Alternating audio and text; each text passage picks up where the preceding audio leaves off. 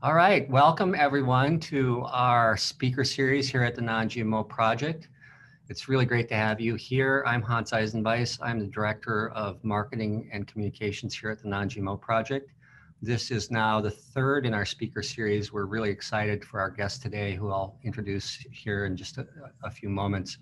I do want to take a moment to acknowledge that I am talking to you from the ancestral unceded territories of Lummi Nation and the Coast Salish people. This is something we're doing more and more here in our meetings and our conversations, is just acknowledging our ancestral friends and neighbors who have lived on this land for centuries, for generations, and encourage you all to look into your own histories and traditions of the indigenous people who were formerly caretakers of wherever you live today. So as I said, I'm Hans Eisenweiss. I'm the Director here of Marketing and Communications. We're super excited to host Diane Wilson. She's the author of the excellent new novel, The Seed Keeper, from Milkweed Editions. Before we actually get started, I just want to remind everyone who's joining us today that we're actually giving away 5 copies of this book today. We're going to put up the sign up link in the chat, and you'll have until midnight tonight to sign up to win a copy of this book that I think is going to be an award winner when the right people read it, because it's quite moving. So Diane Wilson is a Dakota writer, speaker, and editor who has published 2 award-winning books, as well as essays in numerous publications. This new novel, The Seed Keeper, was published in March of this year, and it really deals with the clash between the Siouan people and the white settlers, colonists in the 19th century. Many of these Northern European settlers were farmers in the territory of southern Minnesota who literally occupied the stolen lands of the Dakota. What resulted was the Dakota conflict of the 1880s that culminated in the largest mass execution in the history of the US. 40 Dakota from communities that had been deliberately starved and removed from their ancestral lands, who were captured and hanged by the US government in Mankato, Minnesota on December 26, 1862. But I want to be clear that this is not actually a historical novel. That's really the background. It's this telling of a story of the trauma that came from those events in history as it plays out in later generations, and how industrial agriculture and the control of food became what it is today, really told through the narrative of one Native American family, fictional, and how traditional indigenous stewardship of the land was torn away from people who had cared for it and been sustained by it for generations. But it's also really a story of hope, of the power of seeds to emerge from slumber, and the possibility of renewal for the seed keepers, and of being in right relationship with nature around us and all that she provides to us. Diane received the 2013 Bush Foundation Fellowship, as well as awards from the Minnesota State Arts Board, the Jerome Foundation, and the East Central Regional Arts Council. In 2018, she was awarded a 50 over 50 award from Pollen Midwest. Wilson is former executive director for the Native American Food Sovereignty Alliance, a national coalition of tribes and organizations working to create sovereign food systems for Native people. Diane is Mdewakanton descendant, and she's enrolled on the Rosebud Reservation. So without more further ado, Diane, welcome. We're so happy to have you here. Can't wait to hear you read from your book and maybe take some questions. Thank you, Hans. It is really wonderful to be here today. Hamataki api, ampetukinde iushkian wachian kapia. Diane Wilson Amakiapia, Vide Wakantwan Oyate Hamatahaya. Sichangu Oyate Ed Omawapia. Hello, all my relatives. It's really good to be here today. My name is Diane Wilson. I am a descendant of the Vide Wakantwan Oyate in Minnesota, and I am also enrolled on the Rosebud Reservation in South Dakota. And I just appreciate the opportunity to introduce myself in the Dakota language, which is always, as an elder told me once, a really good way to remind people that when they are on Indigenous homeland. And of course, with Zoom, we are on different homelands, potentially across the country. So thank you, Non-GMO, for the invitation to be part of this conversation today. And we're going to begin with a video that I had the opportunity to put together based on, it's a video poem that opens the book, and it's an opportunity for the seeds themselves to say, to speak as a character in the book, and to remind us of that original relationship that human beings have always had with seeds. And then after the video, then we'll get to questions and readings.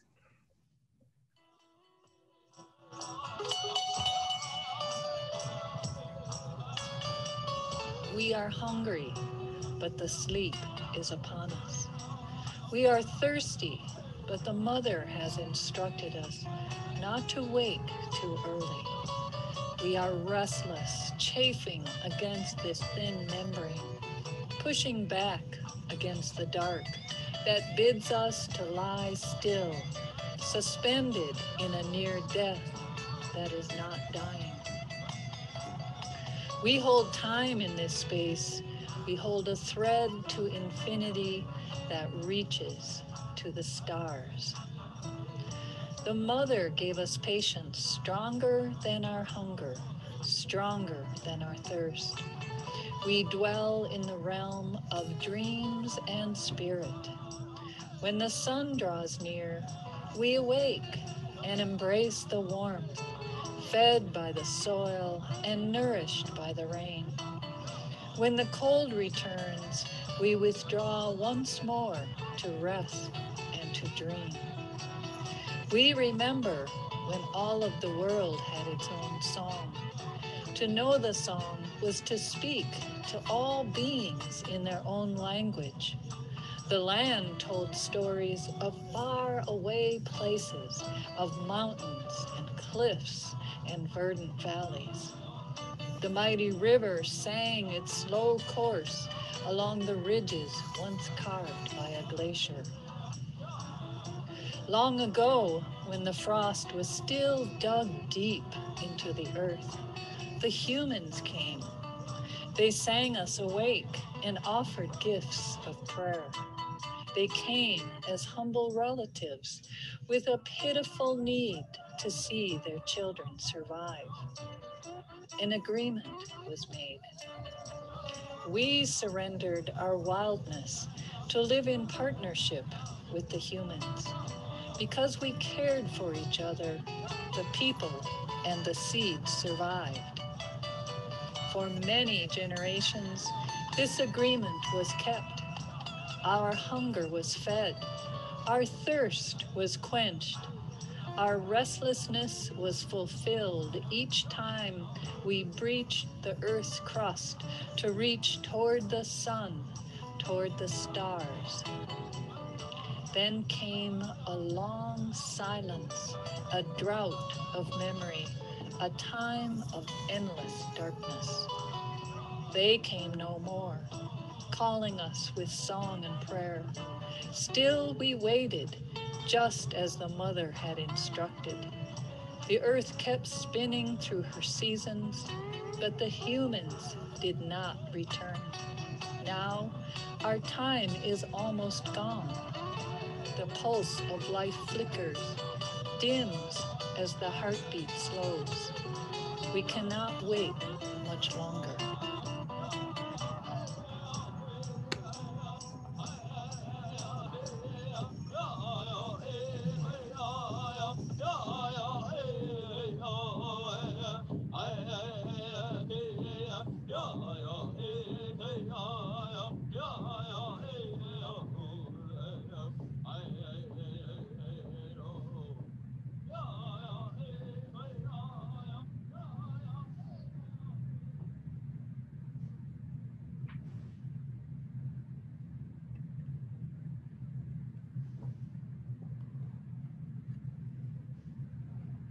I think we're back. Yes, are we back, team?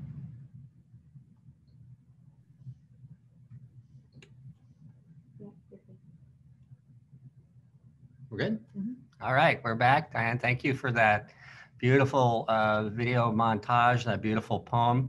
But this is a book of poetry, but it's prose, right? So Yeah. I don't know if I veered off into poetry in that beginning. yes, well, it's a great kickoff for this novel. Maybe before we get started with reading of some excerpts, you could tell us what really inspired this book. You did a really good job actually of capturing it in the epilogue and in the acknowledgments, but maybe that's another nice way of setting up this novel for folks who have not read it. What inspired you to write it? What historic events and maybe the values that you have as a Dakota and connected to food issues, food sovereignty issues, and all the rest, and how you manage to actually create a fictional narrative to capture some pretty big, complex ideas. Yeah. Good question. So for me, the process really started about 20 years ago. And I'm a writer and I'm a gardener.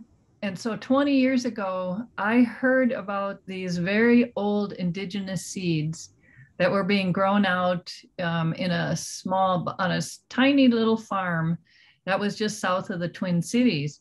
And it was one of those moments where I thought, I heard about the seeds, and what I heard was they had Cherokee Trail of Tears corn, and they had 800-year-old tobacco and Hopi black turtle beans. And my immediate response was, I've got to go be with those seeds. I need, as a gardener and a writer, to be part of the work that's happening around those seeds. And I really had no idea why, other than it was part of my own my own search for cultural identity. Back then I was working on a memoir.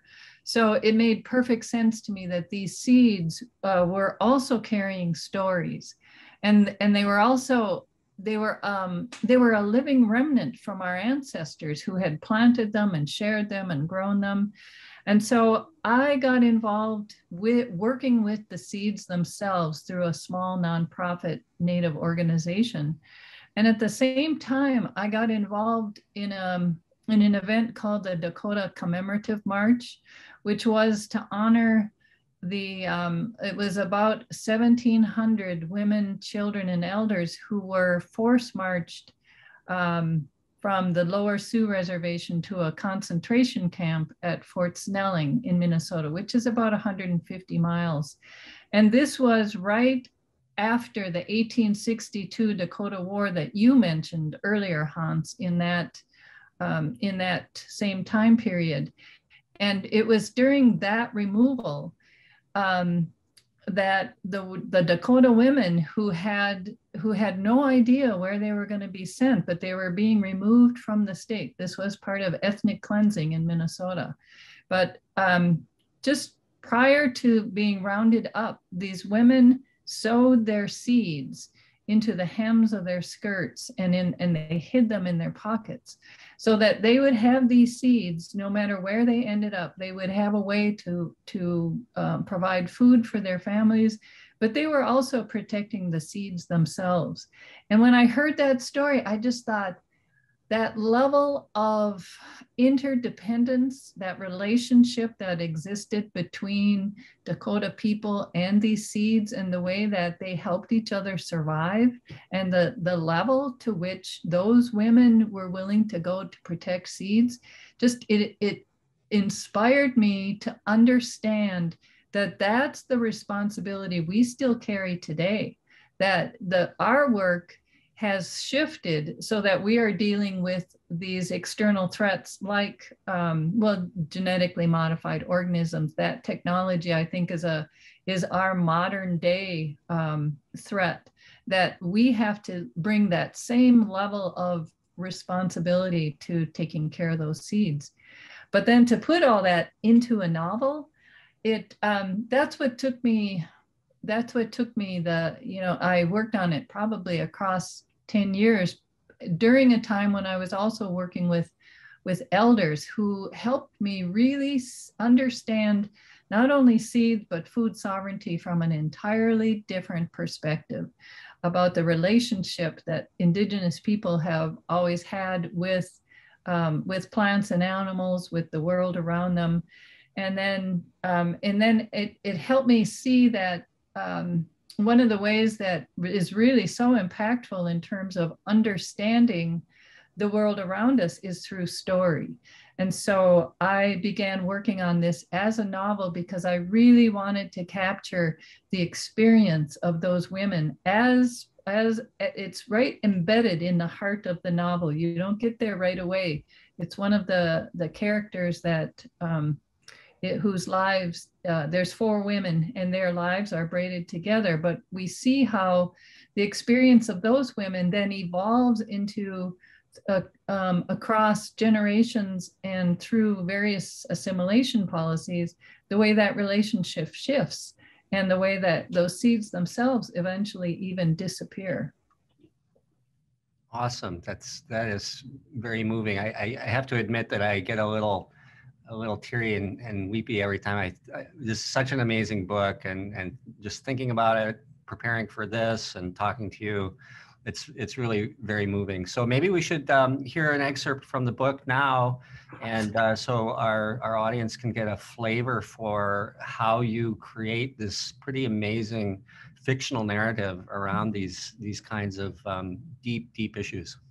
Well, I really appreciate that, Hans, knowing that you have that emotional connection to this story, because that's what that I think is one of the most important themes in the book is reconnecting to that relationship that I think as human beings we've always had, and that Indigenous people have taken such care to maintain over so many generations. So I appreciate you saying that. The piece that I thought I would, in this first reading, there are 4 main characters, or there's four women characters who speak in their own voice, but the main character is Rosalie Ironwing. And she grows up partly in a foster family in Mankato, and then out of desperation and a need for safety, she marries a white farmer, and they build a life together. But when he dies, and she's around 40 at that point, then she decides to go back home to her childhood home on the reservation where her father had raised her till she was 12. And so what I'm going to read is this first, one of these early sections where Rosalie is just returning home now to her childhood home. In that first moment, it seemed as if nothing had changed. A coyote track crossed the small clearing and trailed off into the woods. From the high branches of an oak tree, a lone chickadee repeated its name, chickadee-dee-dee. The snow had drifted almost to the windows on the north side of the cabin, covered the stairs to the front porch, pushed up against the screen door. The shuttered windows, the cold chimney spoke of long absence. I couldn't move. My heart drummed fast and hard as the snow inside my boots began to melt. The wind dropped to a hushed silence as if the place held its breath, waiting to see who had returned. I knew it was a foolish time of year to come, and yet here I was, finally, a mere 2 hours of driving, less than 100 miles north of the farm where I had married and raised a child, until John's death the month prior woke something in me. I had begun to dream again. At night, I returned to this land where my family had lived for generations, land protected from farmers and developers by its bony soil and steep slope toward the river. My life had begun under a full moon in this cabin. I was the only child of Ray Ironwing and Agnes Kilsdeer, a mother I never knew. My father said, I entered the world in a wide-eyed silence. My first breath was a deep sigh. And when I left, when I was taken away, I had believed I would never return. I felt a sudden urge to move, to release the trembling in my legs. In the back of the truck, I found John's shovel and slowly carved a rough path to the front door, breathing hard as I swung each scoop of heavy snow to the side. I was relieved to find the door unlocked. My father always said it was better to let hunters use the place than to have them break a window to get in. The door swung open with a loud creak from unused hinges. I stamped the snow from my boots and brushed it from my pants. When I stepped inside, the air felt even colder in the dim light, as if the freeze had burrowed into the wood. My breath floated in a cloud of white vapor. I was afraid to touch anything, afraid it would all simply turn to dust or become a dream from which I would wake. I made a slow circle through the room, remembering the couch that sagged in the middle, one corner propped on a block of wood. A narrow table under the window, its paint chipped and faded, where I used to do homeschool lessons with my father, or read books in the dim, flickering light of the kerosene lamp, or harvest the inner bark from red willow branches with my small knife. The enamel percolator, blistered with rust, was in its usual place near the tin where my father kept his coffee.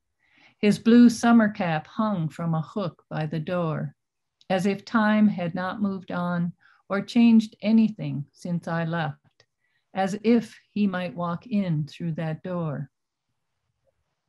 How strange and oddly familiar to think that nobody knew where I was, just like when I'd lived in foster homes after my father's heart attack. Except I would not spend my days waiting and watching the door for someone to find me. Coming home was like swimming upstream, searching for the beginning, for the clean, unmuddied waters of my childhood. Lovely. Thank you. Mm-hmm. So I have some questions. I want to talk a little bit about Rosalie, your main character is, I think the setting is the 80s or the 90s, 1980s, 1990s, if I'm not mistaken, maybe later than that. And she clearly isn't in touch with her own history, indigenous knowledge around farming. She's married a white farmer. So there's this odd tension at the core of the book, which was originally colonists moved on to stolen land. They forced indigenous folks off their land onto reservations. In many cases, they actually used food as a weapon. They starved, especially at the lower agency, they actually starved Dakota who wouldn't leave the land. And yet at the same time, there was this view that we could convert Native Americans to Christianity. We could turn them into farmers in the white colonialist mindset. So I wondered if you would talk about that a little bit. Food as a weapon of war, the way it was used against the Dakota, Mm-hmm. and then at the same time weaponized in a sense in the way that white colonists maybe farmed and wanted to force sort of agricultural assimilation onto Dakota and southern Minnesota. Mm-hmm. Well, as we know, it was all about the land. But even beyond that, there has always been from the very beginning that clash between two worldviews, one of which saw land as something that could be owned and brought a very different sense of relationship to the plants and the animals and the land itself. And then a worldview that believed that land could not be owned, and that we as human beings co-create the world we live in with everything around us. So in Dakota, there is a saying, Mitakuye Awasi, which means we are all related. And so if you're related to the plants, say in your garden, or the plants that you see growing out in the woods, then you're going to treat them in a way that is as respectful as you would one of your own relatives. And so it was that clashing of those two understandings of the way the world worked and the place of human beings in it. In the settler view, human beings are the dominant life form, and plants and animals and everything else actually are subordinate and are intended to support human beings. And in an indigenous worldview, human beings are really on the bottom, because we need everyone. We're dependent on plants, we're dependent on animals, they don't need us. And so it's so when you put those two worldviews together, then it was a very that's where that I think the heart of the conflict came from. And then as I was doing my own historical research and trying to understand what had happened to Dakota people, both prior in their encounters with settlers, and then what happened during and then as they were moved onto reservations. The Dakota used to live, actually had a vast homeland area that eventually became more focused around the Lakota in South Dakota and the Dakota in the southern half of Minnesota. But when that was then reduced to a reservation where they could no longer hunt and gather wild foods, then what you see is people who have been removed from a traditional way of life, because that gathering of food, that way of relating to your food was central to who we are as Dakota people. And so I realized at one point, well, I could tell the story of what happened to the Dakota through what happened to their food. Mm-hmm. And that's how central and that's how important it is. And that today, then, what we see is so much of that knowledge has been displaced, and that then the healing around the trauma that I think we're frozen up here on my end anyway. Is returning to these indigenous foods. So that's why that was such an important theme throughout the book, is to just juxtapose those two, show how they have both show the contrast in the two, and then just raise the question, and then what does that mean to human beings? How does that impact all of us on this planet? Yeah, that's amazing, profound. I love the way that nothing like talking to the author of a book about what, the structure of it and the core juxtapositions. I love it. Well, let's get back to another reading here. I don't want to monopolize the opportunity our audience has to hear directly from you and hear directly from the book. Well, this one I think is really connected to the work that you do at Non-GMO. So there is a section of the book, because of the evolution that seeds have gone through, that I do raise that that story about seeds then becoming transformed through technology. And so there is a chapter in the book when Rosalie she's still living on the farm with her husband John and her teenage son Tommy. And this is right after GMO seeds were released, and farmers are struggling with the decision of whether or not they take on this new technology. And so this is just a little bit of the thinking the struggle that Rosalie was going through in seeing what was happening to the farm. A few months before the first shipment of GMO seeds was due to be delivered, I knocked on the door of Tommy's room. He was a young man now and kept it closed all the time. His deep voice cracked as he called out for me to enter. Inside, clothes were strewn in untidy heaps. A math book was open on his desk, and he sat playing his favorite video game. He looked at me with curiosity. So seldom did I come to his room except to put away laundry. What's up?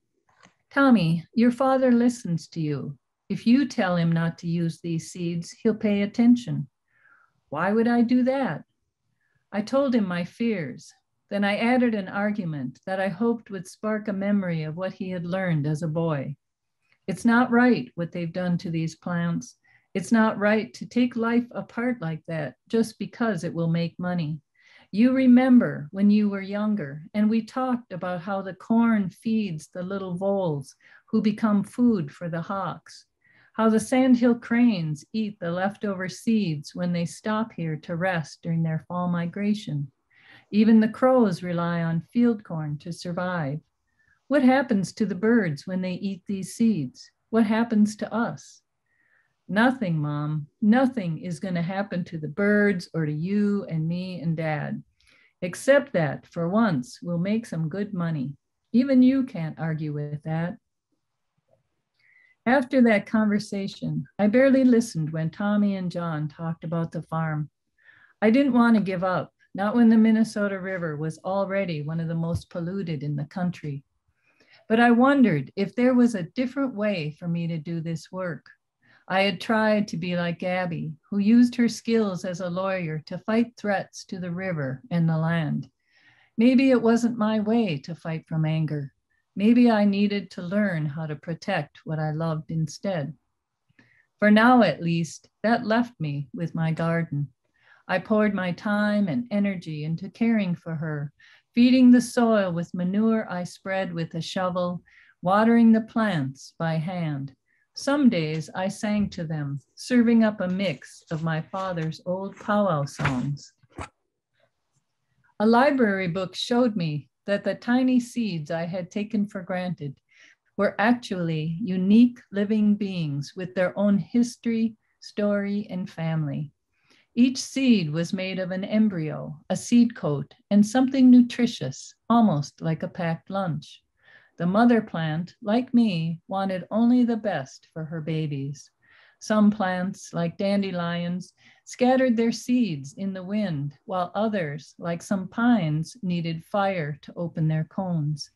Somehow, the mother knew to dry her seeds almost completely, so they would sleep until the time was right to wake.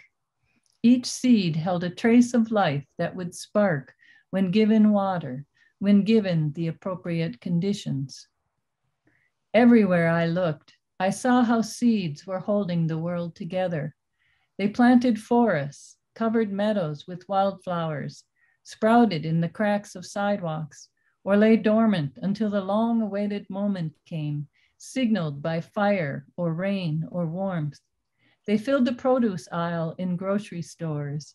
Seeds breathed and spoke in a language all their own. Each one was a miniature time capsule, capturing years of stories in its tender flesh. How ignorant I felt compared to the brilliance contained in a single seed. I had begun to see that when we save these seeds, when we select which ones will be planted again, our lives become braided into the life stories of these plants. It's beautiful, thank you.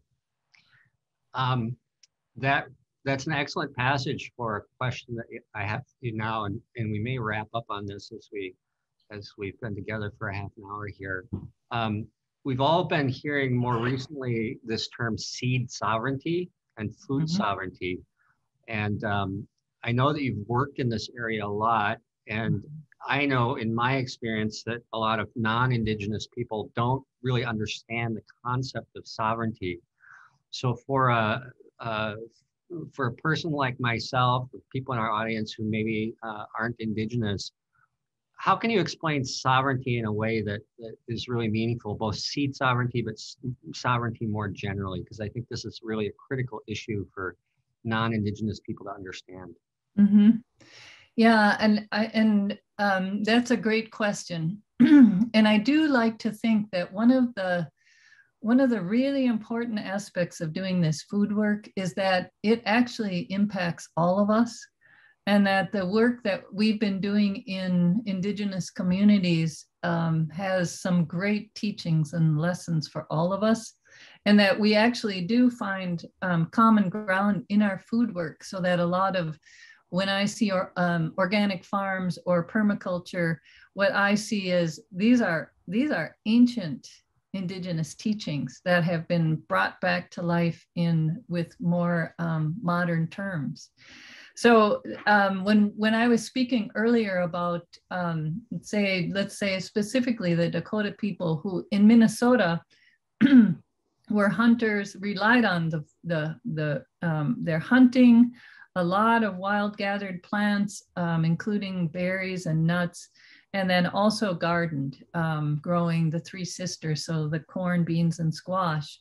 And so that this was a traditional way of life for Dakota people. And part of that was, it was also a spiritual practice, so that the planting, the harvesting, the significant moments in the gathering of your foods, especially when you're taking a life, then these are always, you always offer prayer, you offer your tobacco, you have your ceremonies to show your gratitude for the plants and the animals that help sustain the lives of human beings. And so when Native peoples were moved onto reservations and lost access to their foods, it also displaced some very important cultural practices. So these prayers, these ceremonies, in addition to what were very healthful foods. So this was a diet, not to say it was easy, but these were whole foods. And back then there was no type 2 diabetes, for example. So then you move people onto reservations, you give them commodity foods that come in a sack. So it's high starch, high fat, and immediately you see a shift in both the spiritual and the physical health of people and the emotional well-being, because it's very compromising to your sense of self as an indigenous person to be living in this way. And so immediately we see all these diseases emerge within a generation or two. And so we get to today where you see lots of statistics about heart disease, type 2 diabetes, the high rates of trauma that result in alcoholism and suicide. And part of this has to do with the trauma that's been experienced through events like boarding schools. But part of it also comes from the fact that a very important part of the culture was displaced when tribes were moved onto reservations. So food sovereignty is a movement that's gaining a lot of momentum in restoring those original traditional indigenous foods as the diet for Native peoples. And these are closely connected to the place you live in. So it's all about local foods. And so the food sovereignty, seed sovereignty, it's all about restoring that relationship with our indigenous seeds. So in my own garden, for example, I do grow the corn, the Dakota corn that I write about in the book. And that is a way of connecting back to those women, the Dakota women on that march, on the removal, who were hiding them in their skirts. And the fact that they protected them so that future generations would have them. And they're the reason why I have them today. So when we begin to do that food sovereignty work, what it really means is we're reclaiming that old relationship. We're reclaiming those prayers, those ceremonies, and we're rebuilding the health of our communities by returning to those traditional foods. Wow. That's really beautiful work. It's joyful. You know, who doesn't love to come together over a good meal? Yeah. Well, those words are profound indeed. And I want to close this out here by, encouraging our audience here to try to get one of the 5 books that we're giving away today. And if you can't, by all means, run out and buy a copy of this amazing book. We couldn't do it justice in such a short reading, and I had some burning questions I had to ask you, Diane, so thank you for indulging me on that.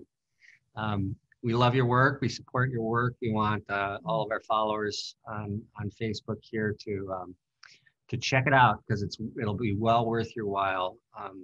A wonderful novel based in some profound truths for all of us. So thank you so much, Diane. I think I'm going to switch up the screen here so people can see how they can attempt to win a copy of your book. Hold on just a second here.